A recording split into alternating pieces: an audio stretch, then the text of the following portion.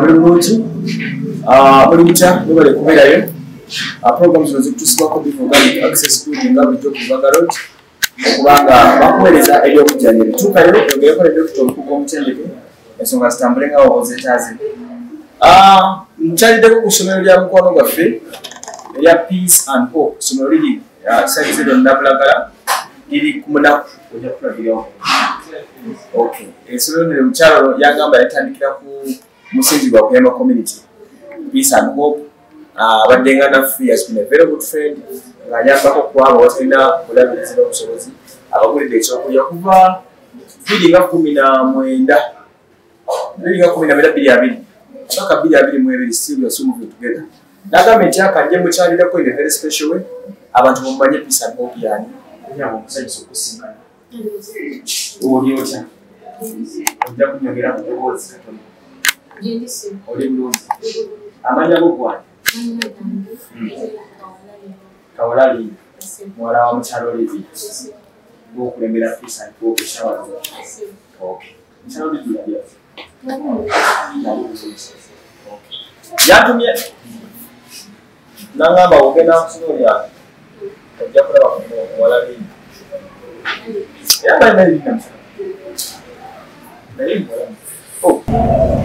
Linda muwala mukulu ko ndaba muto tunyonyole nga mufuna ekiroozo ne mami oba yakifuna nagamba nti kayambe community okwongera okubangula abaana naddala abaana abawala asinga kubesinga abalenzi kale nabo babeerawo naye asinga kwagala kutaasa abaana abawala asinga kwagala kutaasa abaana abawala. Essomero ne yalizimba ddi? Essomero yatandika 2006 liruddewo nga litambula up to now mwe muzenga bali managing mpola mpola tuze tutambula mpola paka katuletu. Olowooza mufulumiza abaana bameka? Fulumiza abaana abawirako abaana nga bawize abaana nga 5 plus musobodde okwanga mbafulumya mba mufulumiza eggwanga eddene musinze kutunulira kinaki mu kusomesa kwammwe? Tusomesa hairdressing, tusomesa catering, tusomesa fashion and design, tusomesa computer studies. Then we have short courses nga soap making, candle making. Okay. Ne beads. For beads. Okay. Abantu babulire essomero ettuufu eriri kubanga bangi banjagala oddimanya. Essomero Peace and Hope esangibwa munaku na Bulagala road. Otuka oba mu town azindika Kampala olinya taxi kuna Meme road pa mulinyira obagamba nti ngenda kumunaku otuka kumunaku waliwo building ya okalina yeriwo kuliko ekipande kinene kiriko Peace and Hope Training Center. Okay. Mwalitandikawo ku basics za Kuyamba community? Yes. Ekitegeeza nti n'omusimbi ogusasulwa mutini nnyo. Ngatusasula sente ntono ddala. Kati ffe tuli profit oriented. Muli nani? Non-profit oriented kuba omusingi gwaffe gwa kusinya ddala kuyamba abaana. Nga NGO? Nga NGO.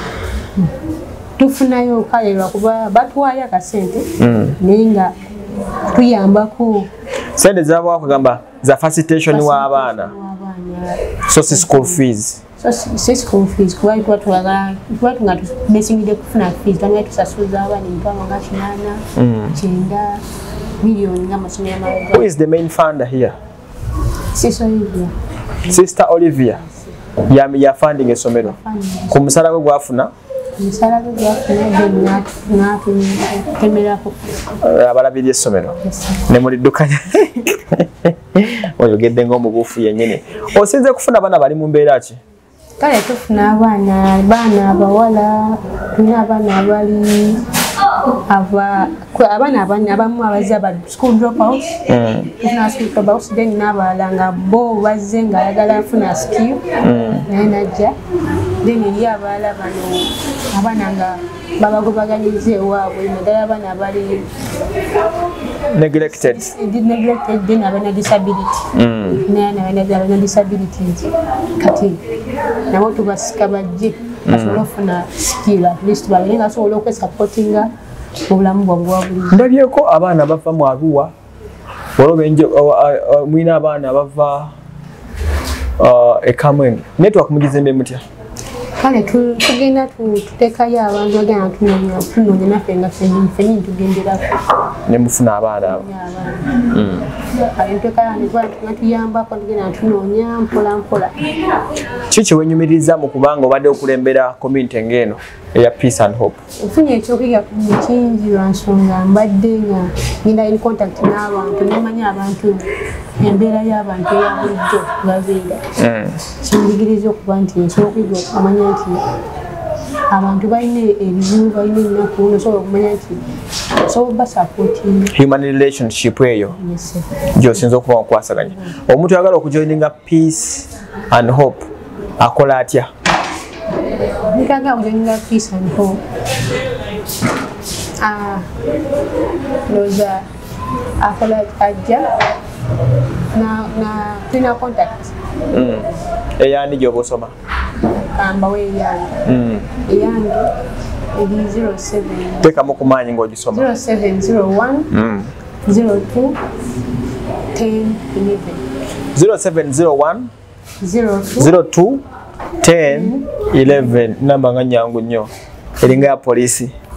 So currently banga ne mutambudde obudde buno omwina what do you have to offer to appeal kyemwina katujoga nti kino tukikinawo obudde buno era tuli beetegefu okuki offeringa ku ssaawa n'omwezi bwatwegattirako omwezi kati mwentumwa skill ng'eri wammenyeramu kati omwana ayinza okujja nga ayagala asoma fashion and design bwebiri mbirabyeko ebyala ne mbirabye tewasoma wamaliriza okusoma koosi ye tusobola omuwa ekyalaani naddala nasobola okubanga afuna entandikwa temukoma kubasomesa mugaba n'ebyobwereere kale era bwekitabo kiri abeera kiriya kuba abantu bajja okuyiika wano nga baagala ebyalaani linda omwana kale wasoma nakimanyi kuba abasasula ekyasasula wasoma ajja kumusoma asamalako koosi ye then in form of appreciation kukaze nga atoola akatini mumuddiza nalema agenda nga mukalu kwegamba bano omukisa ogenda n'ekyalaani oyo yasoma ebyekutunga n'ebisigadde. That's really nice. Bakati courses nga supplementing and making tetubasasuza kati olusaavaawo nga naye ali bafunyeko idea ebyo mbasoma na byabwerere bo ebanga supplement ku koosi bajja nga majorinze mu fashion and design nsobola omwongerako wabanga tunafuna sente zigula kyalaani nagira nga ate tenkanyiza mu sabbuuni obulamu ne butambula basobola kubeerawo sabbuuni abantu bamugula buli lunaku ate kati ngeri sabbuuni gyalina waba akoze sabbuuni n'amutunda asobola kufula njala. Mu kimu bibiri baako ebigambo byoweereza Mami Olivia then oyite n'abantu batwegatteko ku ssomero wano. Mami nkwebaza olwa idea gy'olina gyewakuteeka mu place okuba nti Peace and Hope ebeerawo kiyambye nnyo abantu ba bulijjo n'abalala bangi era tukwebaza nnyo olw'eyo idea eyo tukwebaza nnyo ddala okoze kinene nnyo okulaba nti oyamba abantu era abantu nabo bajja ku appreciatinga kusinziira ku kibajjo era nabo bakiraba kiraga lwatu. Kale neyanziza obudde bwo kanambule ku bayizi ekirala mpita abantu bonna bonna gye bali bajje ku Peace and Hope bajja ku Peace and Hope tebasobola kwejjusa ojja tolina kyomanyi ovaawo oyeze bingi ng'osobola okubako kyeweekolera katulambule ku baana kalise nze Wasswa Emmanuel anniversary tugikoze nga tulambulako ku community n'okulaba abantu baffe bo abatuyamba bayamba batene community Peace and Hope boti bayamba community kanujite mpulabe byenda byeko wano namwe mbirabeko nobali nyogenda maso n'okutugoberera tuli ku Peace and Hope training center batugambye mulamwa guli ku empowering the girl child oba osanga bati ensonga n'omukyala Oliver yasalawo akitandike era essomero lisangibwa muno munaku ku munaku nabulagala nabulagala okay Uliotya? I don't understand. You don't understand Luganda. How are you doing? I'm doing well. What is your name? I'm called Josephine Bania. Josephine? Bania. Bania. From where? I stayed in Namgona. But my tribe is from Arua, West Nile. From Arua, West Nile. Ningonio? Mala. Have you heard how they appreciate you? So, what are you doing here? I'm here stretching my sort. Your what? Sort. Sort? Which sort? Like, I haven't understood it. Baby sort. Baby sort. Try to explain to me what it means. So like here. Okay, a short for these kids, eh? Yes. So from here, I start with the waist, the measurements. Okay. With the waist. After the measurement with the waist, and then I deal with the full length of the sort. Okay. Then the hip line. Okay. So from here I just make the whatever the fry. For fry length. And then the pleats. No, then the trousers finished. Is this for a student? Yeah. School, eh? Yeah. For how long have you been here? This is now my 9 months. 9 months. What have you achieved from Peace and Hope? There are a lot of things which I've found from this school. Okay. So the time I came here, I know nothing. You never knew anything? Nothing at all. Yeah. So they have opened my mind in how to make dresses, in how to make shorts and trousers and shirts, long sleeves and short sleeves. Are you ready to start up a business of your own? Yes, because I'm perfect in it. You're perfect in it. Can you call all our fellows from the northern region, that is Moyo district, Arua and Lukbar? Yeah. Can you call them in our language? Yes, I will call. You call them.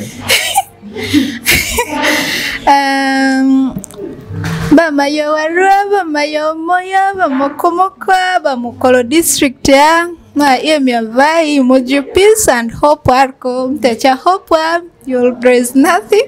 Ya lominge sudunja ruku.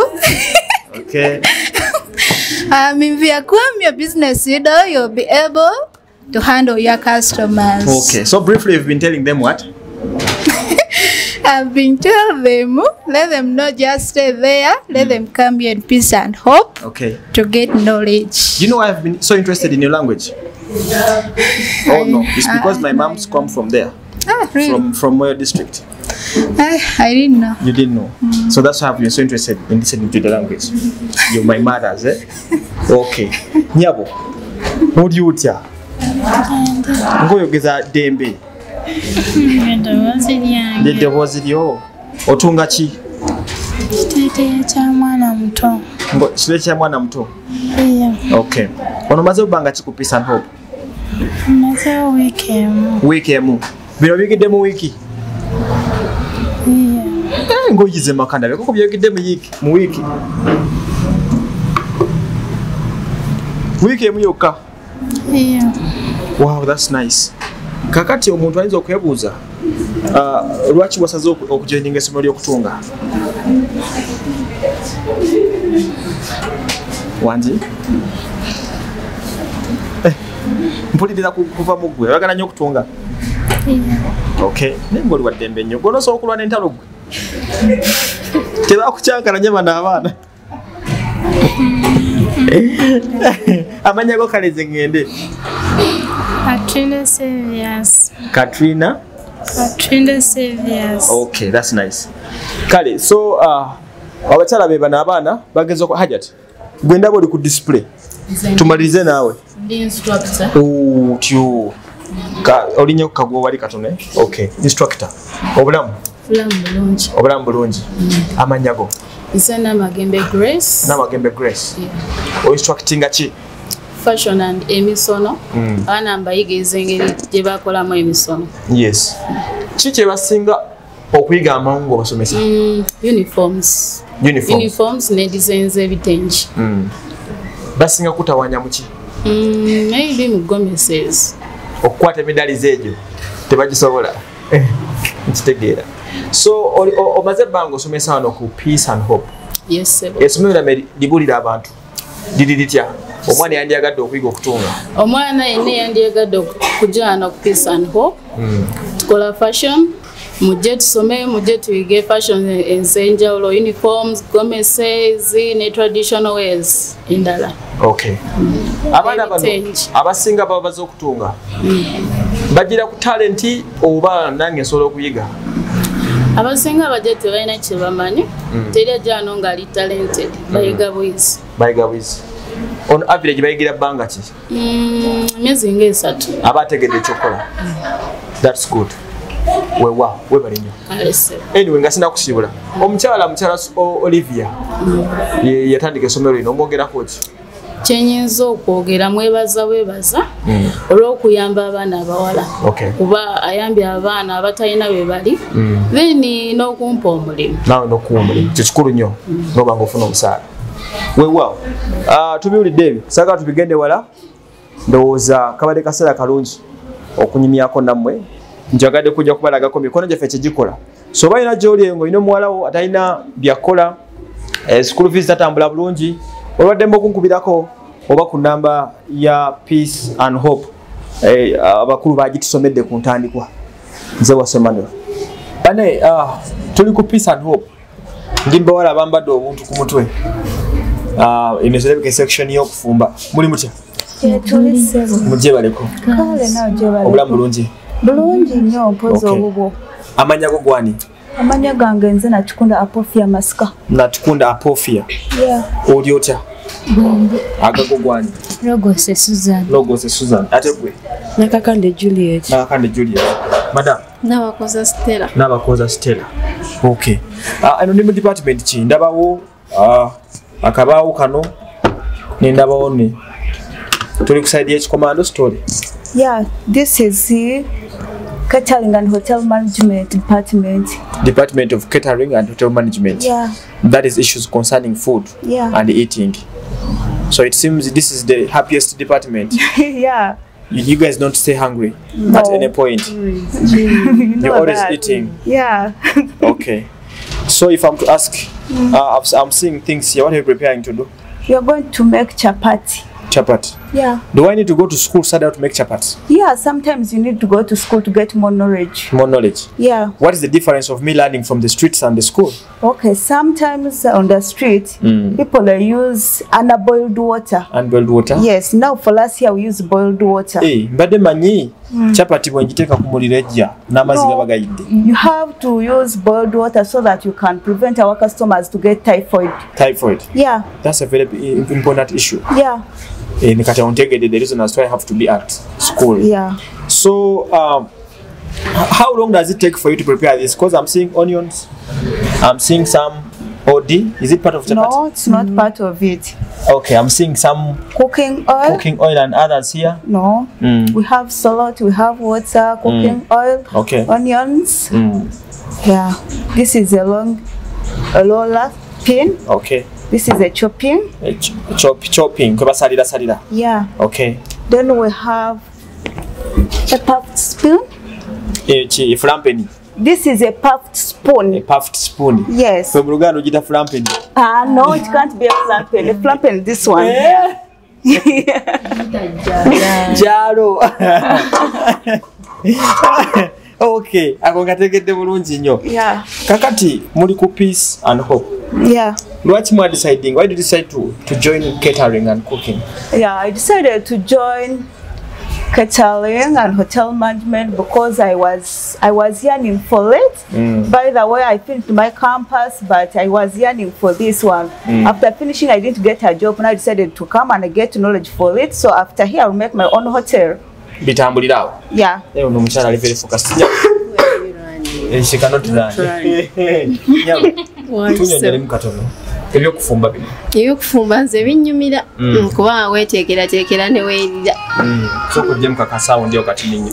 Weteekera n'okolotya? Neneerira ebyange ebirikirimu. So bwe kikwetera okusoma oyagala okwefumbira. Anti bwe mba nga nefumbira ekiwooma nange mba njagala n'abalala ne bafumbira ekiwooma. Okay. Olina osuubira okukola mulimu guno ogwa hotel? Yes. Okay. Ebbanga lomaze ku Peace and Hope. Njawulo kijja ofunye kubalala batasomangako byakufumba? Nene nnyo. Yes. Okay. That is it. Yes. Madam, do you understand some Uganda or English? Luganda. What should we use? Luganda. Okay. Sakati ongabe Luganda.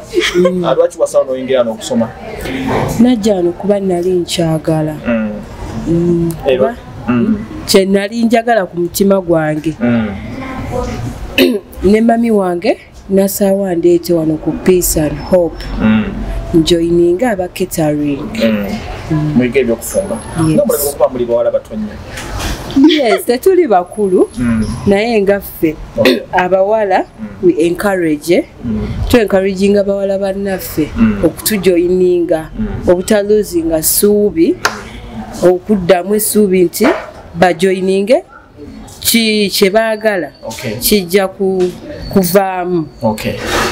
Chapati zaffe zigenda bbanga ki? Like how long will it take to prepare for me? To prepare just 30 minutes. 30 minutes only? Yeah. So I can't stay here for 30 minutes. As I'm in the office, you're going to be preparing? Yeah, we can. I'll come waiting for the good chapati. Okay. Okay, nice time. Thank you. Okay. Musiganya mukole byamu. Okay.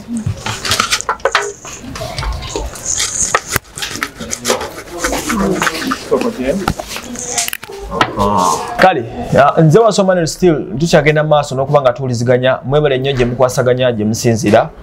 Tuli ku celebrations, simple celebration eza anniversary. Yes.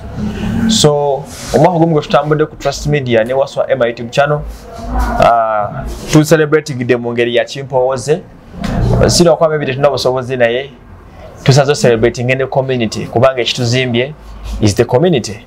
Ekindeso nakulalo ndi wano ku Peace and Hope Essomero mulirabe birikwatako a training center eyavayo kubanga eyamba betuyita ba girl child abaana b'obuwala. Essomero lino nabagambye tilya mukyala mukwano gwaffe y'omu ku basinze okutudduukirira okuviira ddala nga tukyali ku lifestyle omukyala wa Peace and Hope y'omu ku badde nga bajja babeezaawo abantu. So in return nange nagambye nti let me come to her school ndabe Peace and Hope eyo esinzira loddawa. Lino essomero ligenda okuba Godfrey omulimba naye eyo Godfrey okusoma.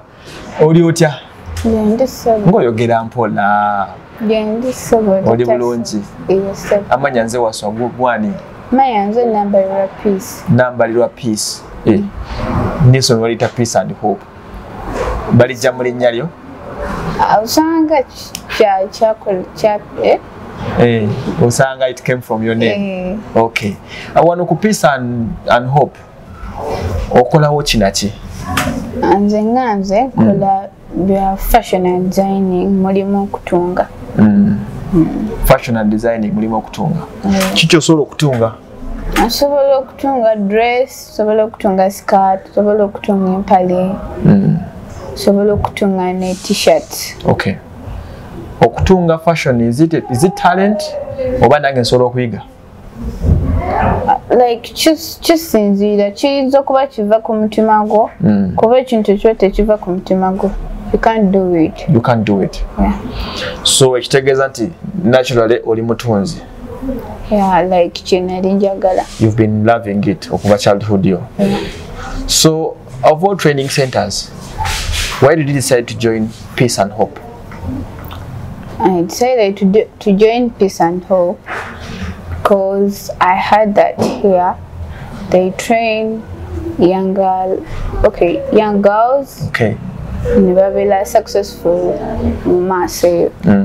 So obanye tugambe never achieving our goals is out. For how long have you been here? I have been here for two years. 2 years. Yeah. Have you achieved what you expected? Yeah, somehow, but in Chasoma. But for the 2 years, have you achieved the baby soccer skills as Tandikirwako? Of course. Nyinako schools ezimu nkwadde zonna mba sinazimalayo nga schools ezimu zonzeena. Ekitegeeza nti bwe nkuwa ekyalani kyange awo nega kati nkuwadde tandika okutunga otandikirawo okukola. Nsobola okutandika okukola kasitama nga nina aba customers, nina material, ebintu nga byetaagisa mu kutunga. Okay. For a brief picture, abantu babuulireko birungi ki ebiri mu peace and hope munda wano?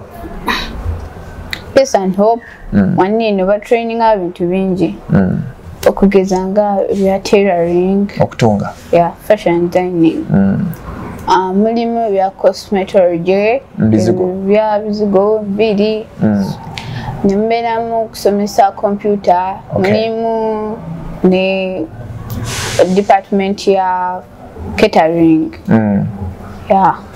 So Jova ova mu kitundu ki gy'ozaalibwa? Masanafu. Can you call upon girls from Masanafu that bayunge ku peace and hope? Of course. Bayite. Tell them. Kubiriza abawala bannange mwenna bali Masanafu mujje joining peace and hope. It's a good training center. But training abulungi, everything. Okay. Who is your director here? She's called Sister Olivia. Sister Olivia. Say hi to her. Hi, Sister Olivia. How are you? Okay. Can you send a simple message to her? Yes. From you as a student. Okay. Thanks for starting this school, because many people that have achieved their goals. Okay. Thank you. I wish you success and the best in life. Let's go and see how you do your tailoring. Okay. Njagala tugenda olosanga onompimako essaati ogidesigning. It's okay. Okay, thank you.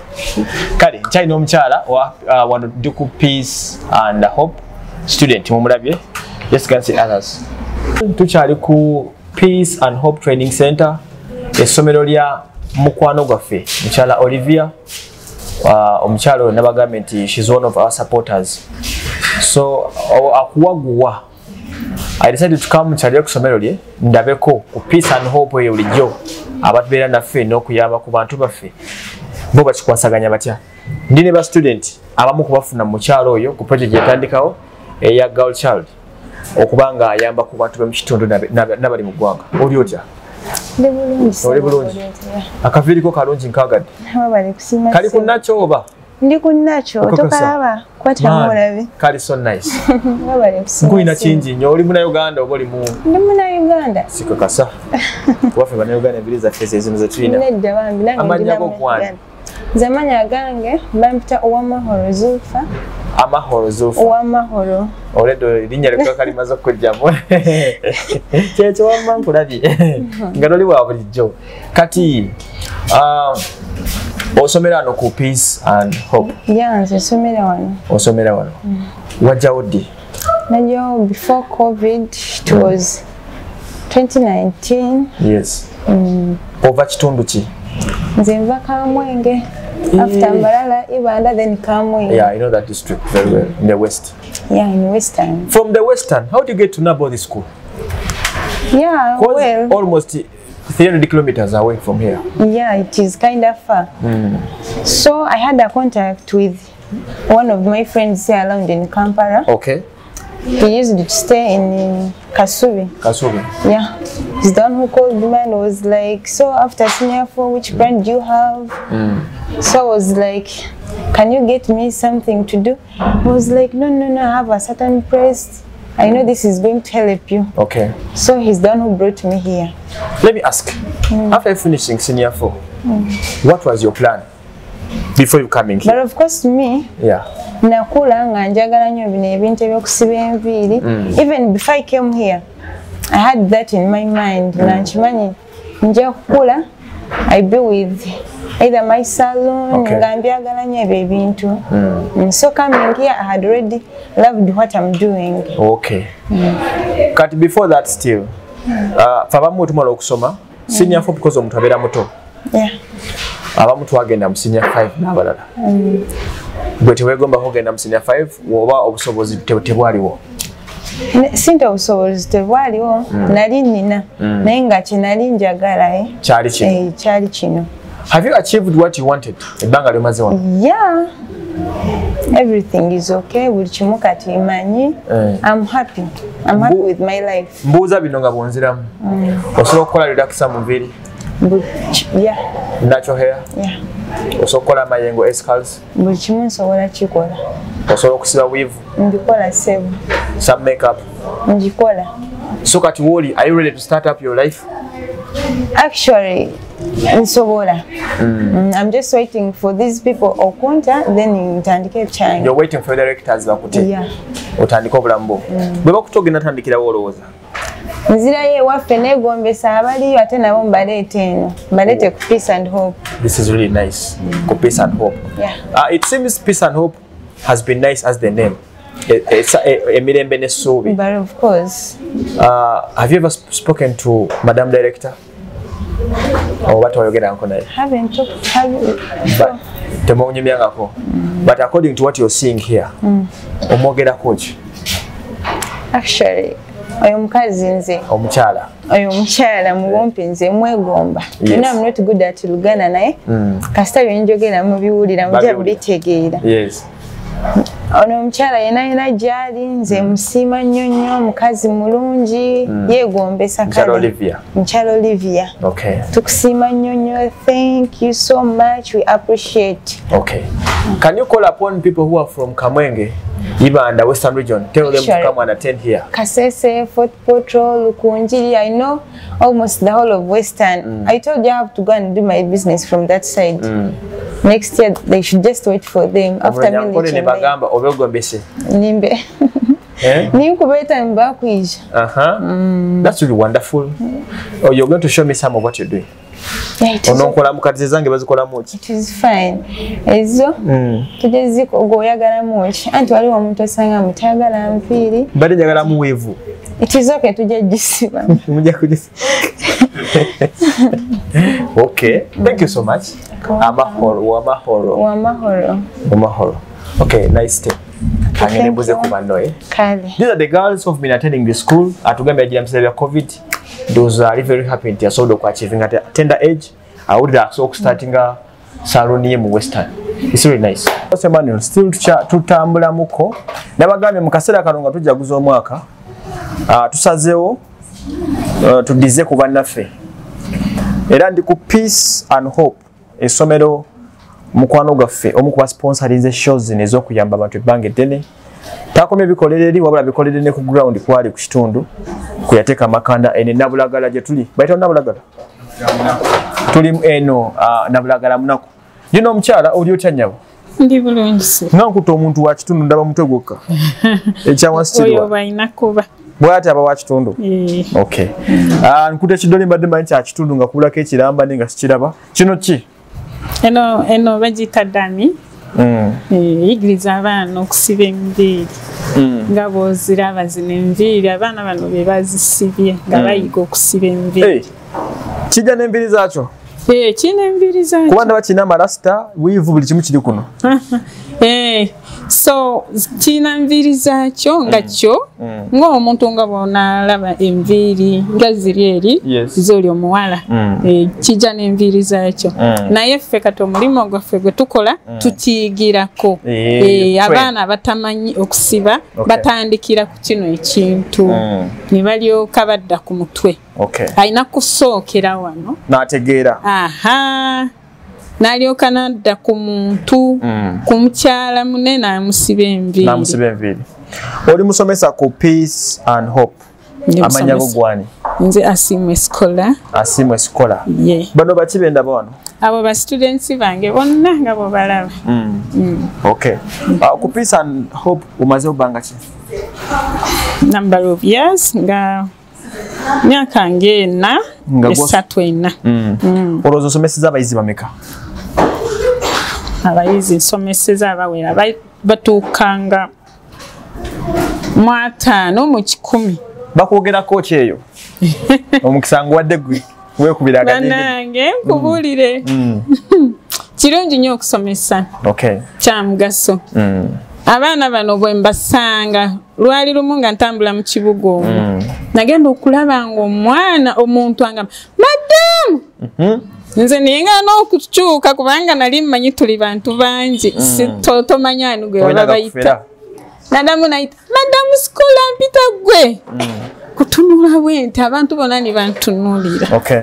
Ngamba banayo mwana najjanga adduka nagamba nze student nga mwana sikyamutegeera namusomesa emyaka ng'esatu emabega. Yes. Nagamba nze onzijukira ndi student wansomesa ku Peace and Hope. Nindyoka nimujjukira. Okay. Kama banaye nagamba nze saakwerabira madamu wange yansomesa ningamba kati oli kuki nangamba ndi mu saloon nsiba enviiri era nkola ssente era nampayo omutwalo gwa ssente nojoga ojja kumpaako nange olwasa oba zagwawo okay.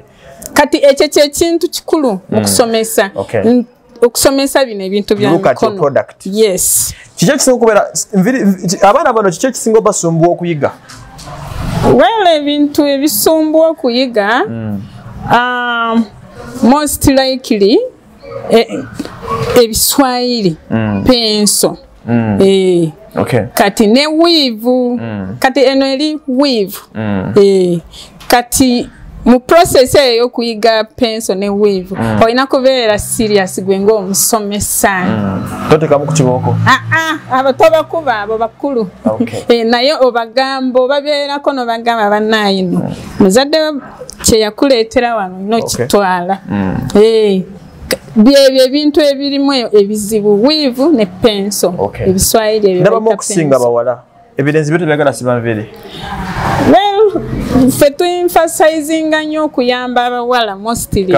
Wadde n'abalenzi nabo titubaganye bwe baba bazze tubasomesa. Kuba waliwo abalenzi be n'akasomesa ng'abo nga basatu. Wamu namusomesa manicure and pedicure ku painting enjala n'okulongosa ebigere. Nagenda era ali mu saloon akola. Omulala nimusomesa ku locking enviiri dreadlocks. Era naye ali ntebe akola ssente. Naye ng'abawala be tusinga ffe okwetaaga kubanga abawala balina challenges nyingi mu bulamu bwabwe. Yes. Kati ffe tuli ku empowering a girl child. Exactly. Wow. Thank you so much. Kambayitemuko ndabe entembera gye bali mu ngabo. Kale. Okay, nasiwa aishuva kitundu ki? Namuŋŋoona muno. Peace and Hope wagitegeera otya? Mama wange yagizuula. Nagizuula? Nakuleeta? Yakuleeta ebinviiri byagala oba byali byakukaka? Nali nzaagala nnyo. Obiyize? Kati kano kuwasiba bakayita batya? Just Kiswahili ne tuteekako ekiviiri. Ekiviiri kino bakitunga bakijja mu ki? Mu biviiri bino ebya bulijjo just osibamu kanasatu. Bino bya Abuja? Alagwa mbimanyi. Ate mbigula nnyo. Okay, that's good. Kadde kusalendera ku buno. Okay, oli otya? Ndi bulungi. Amanya go? Nze Nakalikwa Nuura. Nakalikwa Nuura. Kana kaviiri kosibye nga kalungi. Zino zibayita nviiri kikaaki? Ezita twisty. Twisty? Zimalawo sente mmeka? 10 nazo zigwawo. Otazi kwogera nga ate nawe bana abaana. Tuli ku byamazima nzibirako. Zigwawo. Bino ekiviiri ekimu kya mmeka? Ekiviiri kya 15. Ebiviiri mmeka byasibye wano? Nsibisize ebiviiri 7. Kituufu zigwawo. Esatu kitundu. Then gwasibye bawa mmeka? Gasibye? Ezo ziddako. Okay. Olwo omuzazi oyagadde. Birungi ki byofunye ku Peace and Hope? Peace and Hope. Ndifunyemu birungi bingi. Njize bingi. N'ebirala bye mbadde simanyi. Okay. Biki zosinga okumanya okusiba kati? Singa mmanya cornrows. Cornrows? Zitunula ziti ezo cornrows? Zifaanaganako bwe ziti. Okay. That's nice. Wewe bali nyogenda maaso n'obulamu bwo. Thank you. Okay. Bibamu ku bayizi abo tubalabyeko ne kyebakola ku Peace and Hope. Ate kanonyeko ku department yaje bangambye omwe bafumba n'abatunga. Hello.